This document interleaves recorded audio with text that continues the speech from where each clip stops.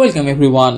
আজকে আমার video topic হচ্ছে simple and compound interest, which is a very common and important topic for any exams.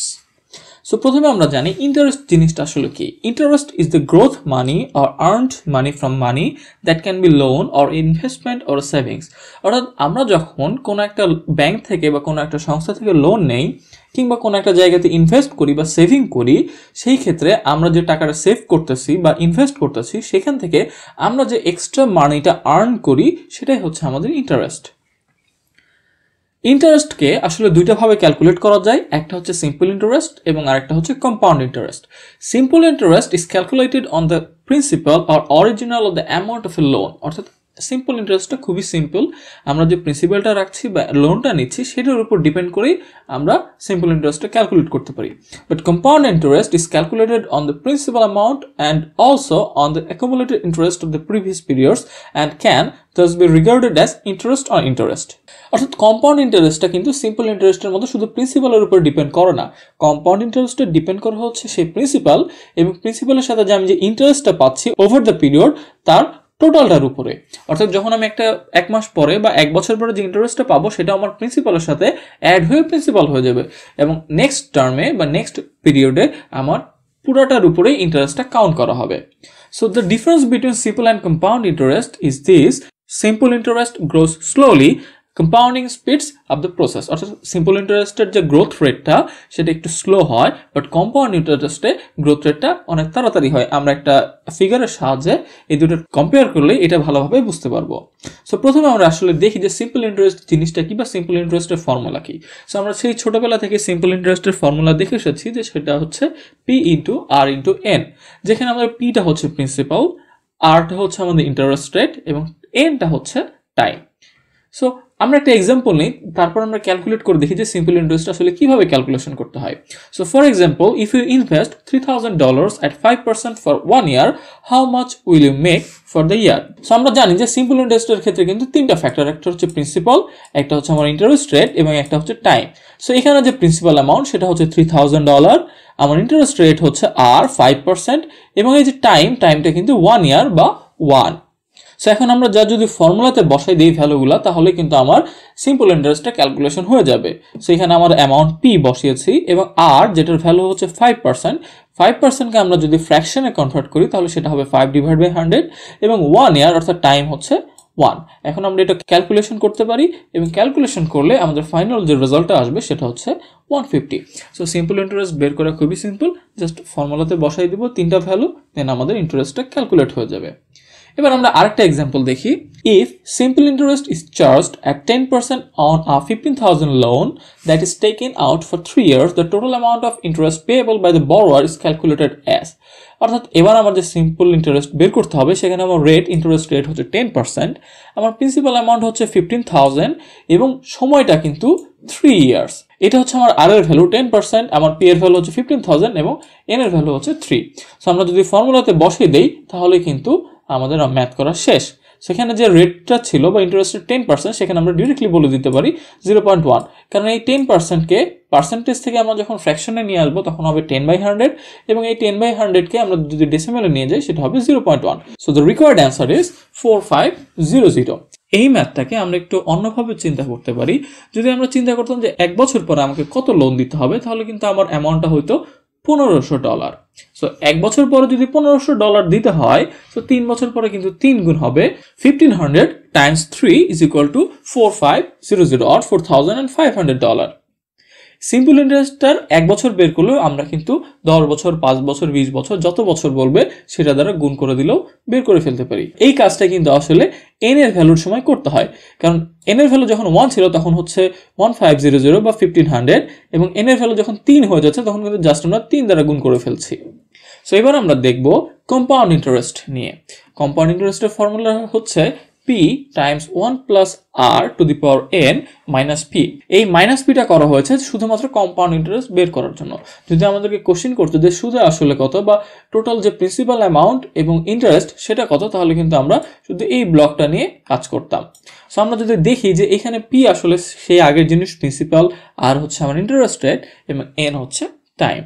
So for example, If compound interest is charged at 10% on a 15,000 loan that is taken out for 3 years, the total amount of interest payable by the borrower is calculated as. অর্থাৎ আগের ভ্যালুতে আমরা simple interest calculation করেছিলাম, সেটা ছিল 4500। এবার আমরা সেই সেম অ্যামাউন্ট দিয়েই কম্পাউন্ড ইন্টারেস্টটা ক্যালকুলেট করব। সো আমরা যদি ফর্মুলাতে বসিয়ে দেই তাহলে আমার যে অ্যান্সারটা আসবে সেটা হচ্ছে 4965। আমরা যদি একটু সূত্রের ব্যাখ্যাতে যাই, এখানে আমাদের পি এর ভ্যালু হচ্ছে 15,000, আমরা 15,000 বসিয়ে দিয়েছি। আমার আর এর ভ্যালু ছিল 10% বা 0.1, সেই 0.1 এর সাথে আমার 1 যোগ করে হয়ে গেল 1.1। যেহেতু আমি 3 বছরের জন্য রেখেছিলাম, সো এন এর ভ্যালু 3 এবং মাইনাস করেছে আমাদের যে প্রিন্সিপালের ভ্যালু $15,000। এটা ক্যালকুলেট করে কিন্তু আমার 4965 চলে এসেছে। এবার আমরা এমন একটা উদাহরণ নিব যেখানে আমরা সিম্পল ইন্টারেস্ট এবং কম্পাউন্ড ইন্টারেস্ট দুইটাই ফর্মুলার সাহায্যে বসিয়ে অ্যান্সার বের করব। So consider this example that you begin with $100 invested at A 10% annual interest, অর্থাৎ আমার বছরে 10% ইন্টারেস্ট রেট এবং আমার যে প্রিন্সিপাল অ্যামাউন্ট সেটা হচ্ছে $100। তাহলে আমরা যদি টাইম ওয়াইজ দেখি, এক বছর পরে আমার যে সিম্পল ইন্টারেস্ট সেটা হচ্ছে 110, কারণ আমার 10% অ্যানুয়াল ইন্টারেস্ট এবং কম্পাউন্ড ইন্টারেস্টও কিন্তু 110। Then after 2 years it becomes 120 এবং কম্পাউন্ড ইন্টারেস্ট কিন্তু বেড়ে গেছে 121। 3 বছর পর আমার সিম্পল ইন্টারেস্ট হচ্ছে 130 এবং কম্পাউন্ড ইন্টারেস্ট হচ্ছে 133.1। এইভাবে যদি আমরা টাইম পিরিয়ড পার হতে থাকি তাহলে আমরা দেখব যে 4 বছর পরে আমার সিম্পল ইন্টারেস্ট হচ্ছে 140 এবং 4 বছর পরে কম্পাউন্ড ইন্টারেস্ট হচ্ছে 146, 5 বছর পরে 150 এবং 5 বছর পরে কম্পাউন্ড ইন্টারেস্ট হচ্ছে 161.05। এখানে কিন্তু একটা জিনিস লক্ষণীয়, সেটা হচ্ছে যে প্রত্যেক বছরে আমার ইন্টারেস্ট কিন্তু 10 করে বাড়ছে। 110 এর সাথে 10 যোগ করলে 120, 120 এর সাথে 10 যোগ করলে 130, আবার 130 এর সাথে যোগ করলে 140, 140 এর সাথে 10 যোগ করলে 150, এইভাবে কিন্তু 10 করে বাড়ছে। বাট কম্পাউন্ড ইন্টারেস্টে কিন্তু একটা ফিক্সড রেট নাই। এই দুইটার মধ্যে বেড়েছে হচ্ছে আমার 11, এই দুটোর মধ্যে আমাদের বেড়েছে হচ্ছে 12.1, এই দুটোর মধ্যে বেড়েছে 12.1 এর থেকে আরেকটু বেশি। মানে কন্টিনিউয়াসলি আমরা যত নিচের দিকে যেতে থাকবো, অর্থাৎ যত সময় পার হবে তত কিন্তু আমার ইন্টারেস্টের ভ্যালুটা বেড়ে যাচ্ছে। এইভাবে আমরা যখন ক্যালকুলেশন করব 10 বছর পর আমার সিম্পল ইন্টারেস্ট রেট আসবে 200, অর্থাৎ সিম্পল ইন্টারেস্টে হিসাব করলে আমার এই $100 যে ইনভেস্টমেন্টটা ছিল সেটা 200 হবে, অর্থাৎ ডাবল হয়ে যাবে। কিন্তু কম্পাউন্ড ইন্টারেস্টের ক্ষেত্রে আমরা দেখতে পাবো সেটা হয়ে যাবে $259.37। তার মানে আমরা যদি কম্পাউন্ড ইন্টারেস্টে কোথাও ইনভেস্ট করি আমার অ্যামাউন্টটা অনেক তাড়াতাড়ি বাড়বে। 20 বছর পরে আমার এই $100 কিন্তু হয়ে যাবে $300, অর্থাৎ সিম্পল ইন্টারেস্ট যদি ক্যালকুলেশন করি তাহলে এটা 3 গুণ হচ্ছে। বাট কম্পাউন্ড ইন্টারেস্ট অনুযায়ী এই $100 হয়ে যাবে $672.75, তার মানে অলমোস্ট 7 গুণ। তাহলে এখান থেকে কিন্তু আমরা বলেই দিতে পারি যে আমার সিম্পল ইন্টারেস্টের থেকে কম্পাউন্ড ইন্টারেস্টের গ্রোথ রেটটা অনেক বেশি। এবার আমরা যদি একটু ডিটেলসে দেখি যে কম্পাউন্ড ইন্টারেস্ট আসলে কিভাবে ক্যালকুলেশনটা হচ্ছে। প্রথম বছরের ক্ষেত্রে আমার ভ্যালু ছিল এক বছর পরে $110। এই $110টা কিন্তু ক্যালকুলেট হয়েছিল এই যে 10% অ্যানুয়াল ইন্টারেস্ট, সো 110% অফ 100 এর উপরে ডিপেন্ড করে, কারণ 10% ইন্টারেস্ট আর এমনি নর্মালি আমার কত ছিল 100%, সো 100 আর 10% হচ্ছে 110%। এরপরে দ্বিতীয় বছরে এই 110% করে কত হচ্ছে 110, এই 110 এর উপরে কিন্তু আবার 110% হচ্ছে এবং ক্যালকুলেশন হচ্ছে 121। তারপরে কি হচ্ছে, তারপরে 3 বছর পরে আমার যে টোটাল অ্যামাউন্ট ছিল 121, এই 121 এর কিন্তু আবার 110% হয়ে 133.1 হয়েছে। সো আমার যে টোটাল ভ্যালুটা এটাই কিন্তু প্রিন্সিপাল আকারে কাজ করছে এবং প্রত্যেক বছর শেষে 110% করে ইনক্রিমেন্ট হচ্ছে। অর্থাৎ যেটা দেখা যাচ্ছে, আমি যদি $100 ইনভেস্ট করি সেটা কিন্তু এক বছর শেষে তার 1.1 গুণ হয়ে $110 হয়ে যাচ্ছে এবং 2 বছর পরে সেটার 1.1 টাইমস $121 হয়ে যাচ্ছে এবং 3 বছর পরে সেটার 1.1 টাইমস $133.1 হয়ে যাচ্ছে। তার এক বছর পরে তার সেটারই 1.1 টাইমস $146.41 হচ্ছে এবং ফাইনালি 5 বছর শেষে যে লাস্ট অ্যামাউন্ট ছিল 146.41 সেটার 1.1 টাইমস হয়ে $161.05 হচ্ছে। সো এখানে যে বিষয়টা দেখার মতো সেটা হচ্ছে 5 বছর পরে যেহেতু আমরা হিসাব করছি প্রত্যেকবার কিন্তু 1.1 টাইমস করে গুণ হচ্ছে, অর্থাৎ 5 বছর শেষে এই 1.1 দ্বারা গুণ হয়েছে কিন্তু 5 বার। তাহলে আমরা বলতেই পারি যে 5 বছর পরে আমার যে টোটাল অ্যামাউন্টটা হয়েছে সেটা প্রথমবার যে 100 ছিল সেটাকে 1.1 দ্বারা 5 বার গুণ করতে হচ্ছে।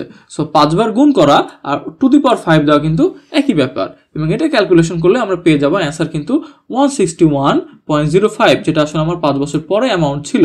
এখন যদি আমাকে বলে যে ইন্টারেস্ট কত ছিল, তাহলে আমি কি করব? টোটাল যে অ্যামাউন্ট ছিল 161.05, সেটা থেকে আমার প্রিন্সিপাল অ্যামাউন্ট 100 বিয়োগ করব, তাহলে আমরা অ্যান্সার পেয়ে যাব 61.05। এই যে প্রসেসটা আমরা দেখলাম, এই জিনিসটাই কিন্তু আমাদের কম্পাউন্ড ইন্টারেস্টের যে ফর্মুলা ছিল সেখানে বলে দেওয়া ছিল। অর্থাৎ প্রথমবারে আমরা যেটা করলাম, আমাদের যে প্রিন্সিপাল অ্যামাউন্ট ছিল 100, সেই 100কে গুণ করছি কি দিয়ে? 1 plus R to the power n। P এর ভ্যালুটাই কিন্তু ছিল আমার 100, এই আর এর ভ্যালু ছিল হচ্ছে 0.1, কারণ আমার 10% অ্যানুয়াল রেট। সো 0.1 প্লাস 1, তাহলে কিন্তু হয়ে যায় 1.1, এইখানে যেটা আমরা 1.1 পেয়েছি, এবং টু দি পাওয়ার হচ্ছে n, অর্থাৎ যেহেতু 5 বছর, সো আমার n এর ভ্যালু হচ্ছে 5, যেটাকে আমরা এখানে বসিয়েছি 5 এবং মাইনাস p। লাস্ট স্টেপে যে আমরা যে ইনিশিয়াল অ্যামাউন্টটা ছিল বা প্রিন্সিপাল ছিল, সেটা কিন্তু আমরা বিয়োগ করে দিয়েছি। সো আমরা কিন্তু কম্পাউন্ড ইন্টারেস্টের ফর্মুলাটা ভুলে গেলেও এইভাবে প্রসেসের মাধ্যমে মনে রাখতে পারি, যাতে আমাদের পরবর্তীতে এক্সাম টাইমে ফর্মুলা ভুলে গেলেও বের করতে কোনো প্রবলেম না হয়। That's all for today. Thank you guys for watching this video.